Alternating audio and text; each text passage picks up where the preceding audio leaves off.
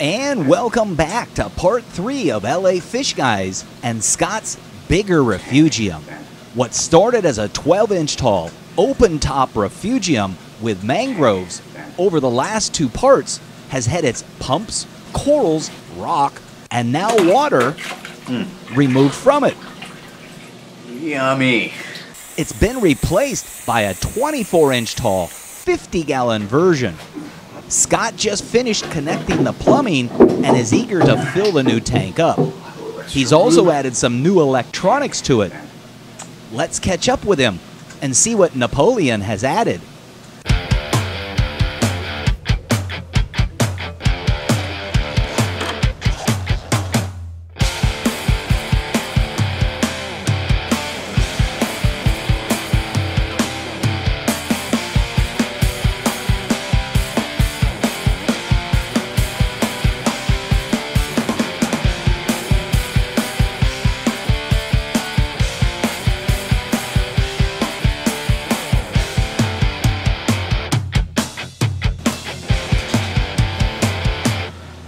So this is our drain line.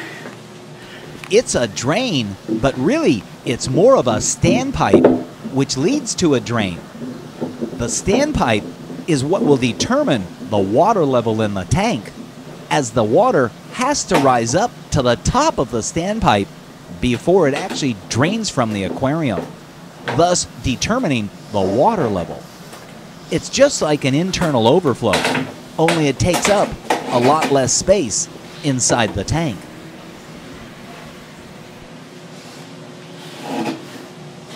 Now the hope is that I've got this cut low enough that I don't need to trim it at all.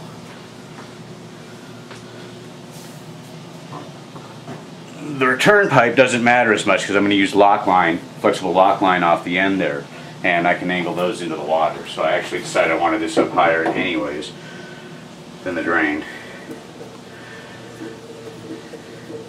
You're gonna paint that fitting, aren't you? No, that fitting's gonna be buried under sand.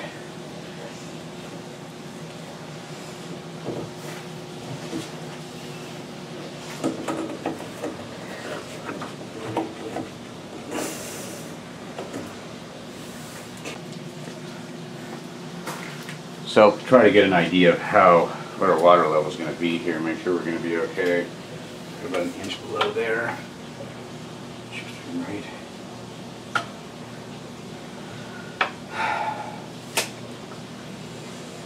I wonder if I should cut it down a little bit, Jim.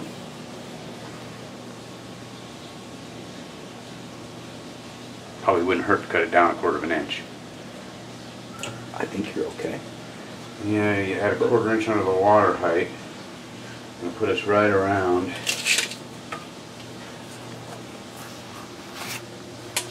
Put us right around there. I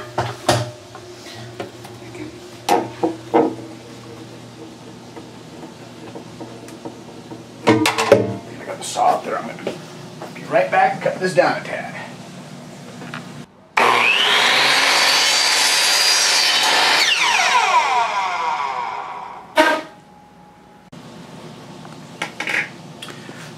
So I don't necessarily need to use glue in this fitting, but I'm opting to use a little bit of glue because it's, if you look, it's a really shallow fitting that's going into.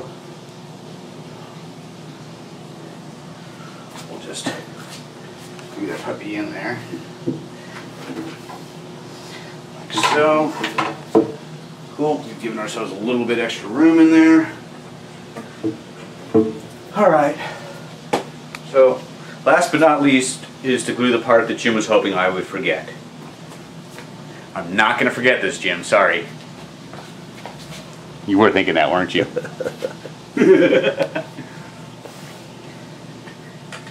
And nor am I going to forget the little nut. Or the nut, whatever the hell you want to call this. Alright, so last but not least. I thought for sure that he would forget that threaded collar. I usually do. So with the elbowed pipe and union fitting secured in place, Scott can now connect the water feed line that will come from the main tank's oversized filter system. This also happens to be where the new display refugium will drain back to.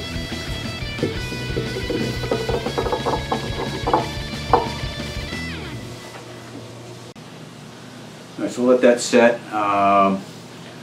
Last item of business will be add about 30 more gallons. Ooh, yeah, add about 30 gallons or so to the sump. Dump dirt in here. I need more water in here, so grab my iPad. Shut off my. So I got to add 30 or so gallons to my tank.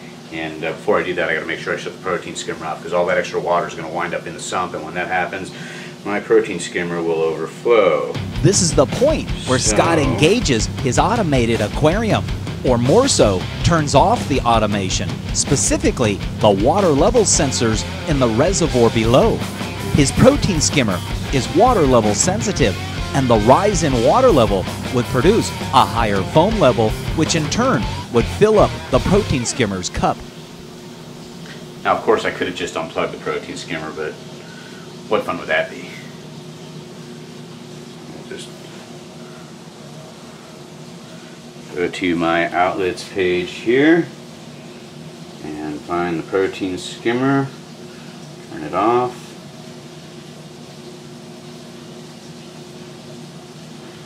Alright.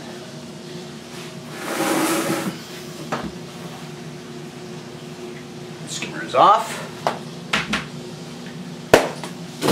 Now I gotta go out to the shed and transfer some water in. My shed's a wee bit messy because it's obviously fish tank storage stuff and God knows what else, but the way I got my mixing tank set up is I got a little button here that I push, and when I push that button it tells my Apex controller to turn on my mixing pump for 1 hour. Very useful for mixing up salt and other stuff. So first thing we do,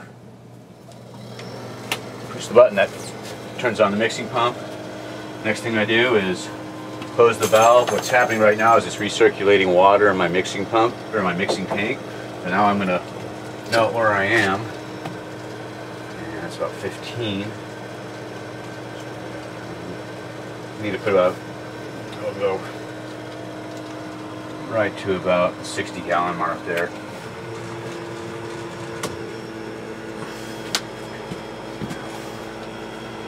Right now that water is being diverted directly into my fish tank, where it'll overflow and go into the sumps.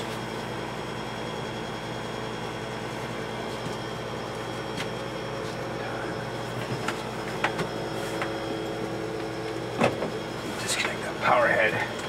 In advance of this, I turned on a heater in here. Also added a little power head to make sure that the water was continually circulating. Normally I wouldn't worry about that because my water changes are automated and a gallon at a time. Doesn't affect my temperature, but dumping 30 gallons into the top of the tank, that could create a little bit of a temperature change in the display. So I figured it would be prudent to turn the heater up and warm up the water a bit before we did this.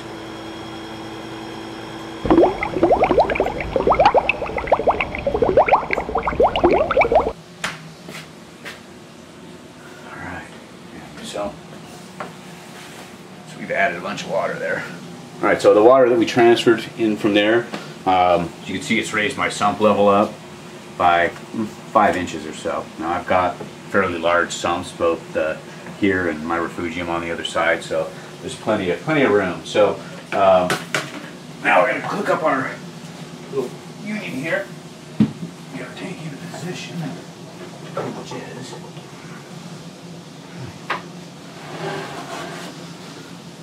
so everything is glued.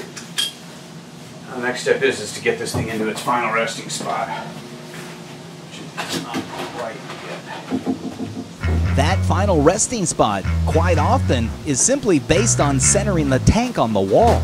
In this case, it involves an access distance on the back side of the stand, but also making sure that the drain and return lines are positioned securely and safely.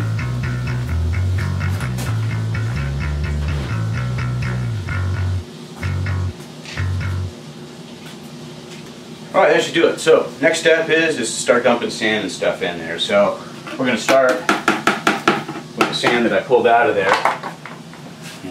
dump that stuff in. This will get rid of some of this water. No reason to dump that in there.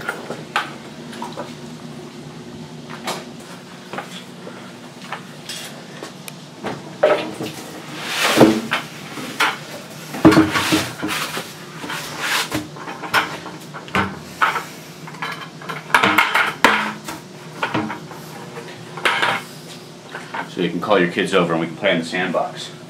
Bring the cat in. Grab my step stool. So interesting thing about cat pee, if your cat does get into your tank before you add water and it pees in the sand, don't bother cleaning it. It's a source of ammonia and it'll help cycle the tank.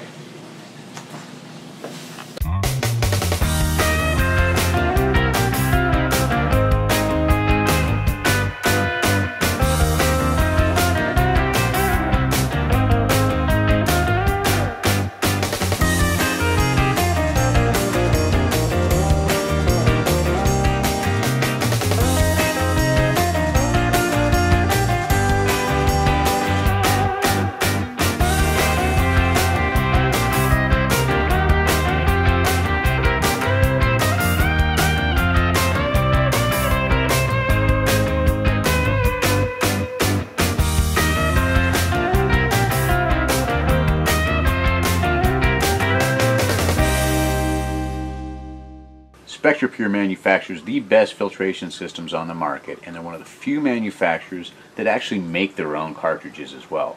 If you're looking for a filtration system for your reef tank or fish tank, look no further and don't settle. Check out SpectraPure.com for more information. In addition to filtration systems, they also make some of the best dosing solutions on the market. The Liter Meter 3 can control up to 4 pumps, and you can program the amount of transfer, or the amount of fluid you want to transfer with the push of a button, down to the milliliter.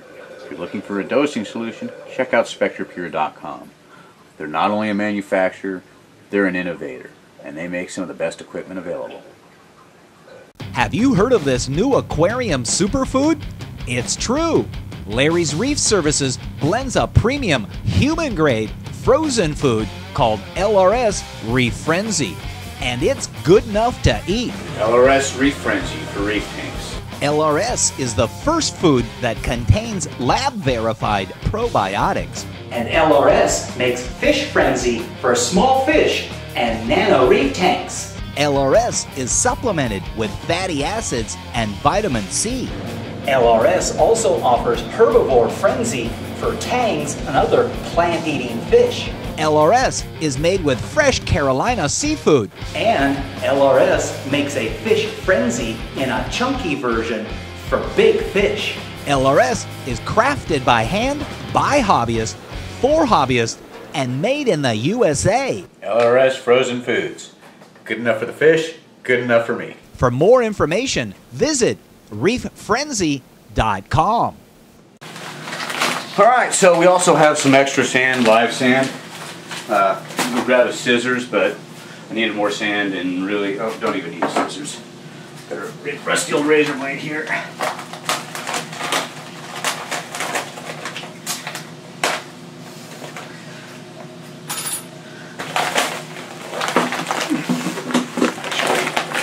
Let's put this stuff on top of the old stuff. It actually clearly states on the packaging of the live sand not to put it on top of existing sand. It would deprive it of oxygen. So the answer or the solution is to mix the two together. You asked about that white fitting? All done.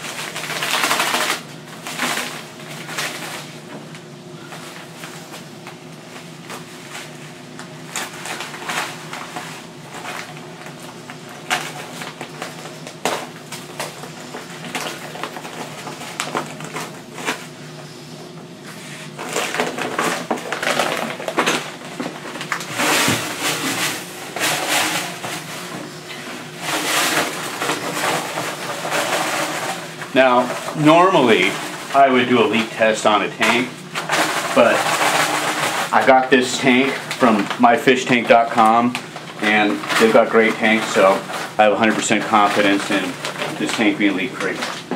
But if you're setting up a new tank, it's always a good idea before you plumb it into your sump and start adding salt water to leak test them first. Again, do as I say, not as I do.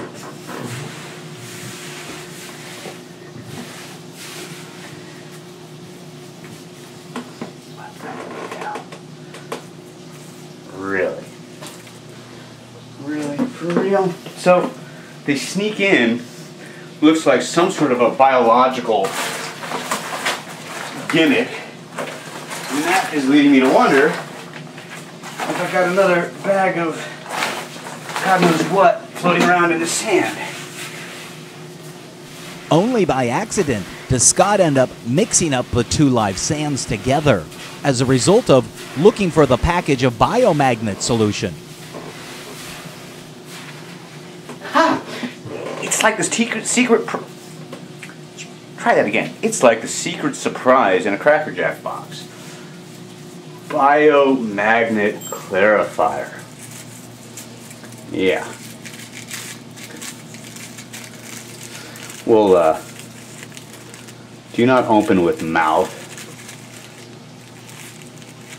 What's it say? Safe for all types of aquaria. Biomagnet will help your aquarium, or will help clear your aquarium water fast.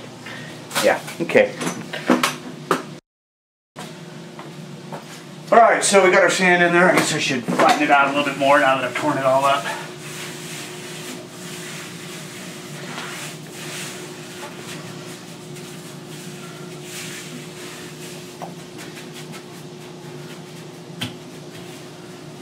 Very nice. Sand is all good to go. So I guess the next step is to put our lock line water returns on there, and we can start adding some water so we can add a rock. Okay, so with any new tank you really ought to rinse them out real good. I did a brief rinsing on this thing, but I'm going to take some vinegar here. Just kind of wipe down the glass, wipe down the pipes since those pipes are painted. Just kind of want to do a little once over on it to get rid of any kind of chemical from the manufacturing process. In case you're wondering about vinegar in the water, you know, vinegar's not an issue. A lot of people will actually dose vinegar. It's a carbon source. I don't dose anything but vinegar in water. If you add little bits of vinegar to your thing, dosed properly, you can actually reduce or remove nitrates and stuff like that. So a lot of people will dose vinegar. Vodka is another carbon source that people dose with. Sugar, all kinds of weird stuff. Again, I don't dose anything. The automatic water changes. My water level for the water quality is always impeccable. I don't have nitrate issues or other issues, maybe a little bit of phosphate, but that's about it. Got this back glass again. Alright, so we got our sand in there. Doing a little wipe down. Open my valves up and get some water going in here. That way we can start putting our rock in. So the next thing to do is to open up our valve. Any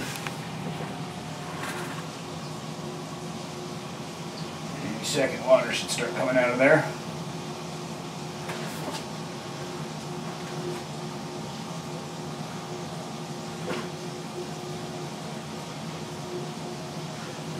Did open that valve, I did.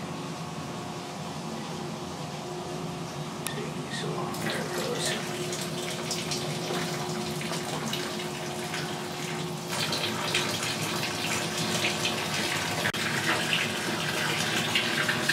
So tentatively I'm thinking I'm going to build my rock sculpture kind of coming off the corner here. Try to keep as much space open in front. Go a little cave going in there or something. So then I kind of probably started off the glass in this corner here. Just debating on taking a hole saw and actually drilling a hole so I can slide the rock over the pipe.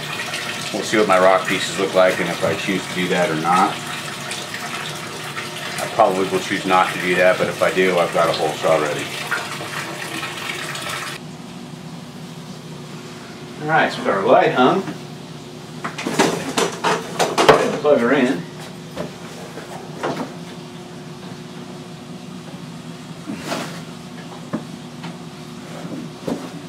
Hook it, retain the settings, which it did. Ah, we have light.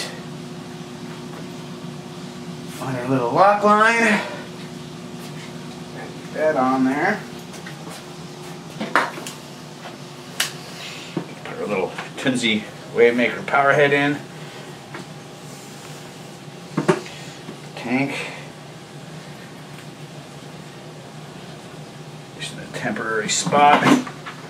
That way at least I got some flow going in here. Be careful not to scratch up my black back.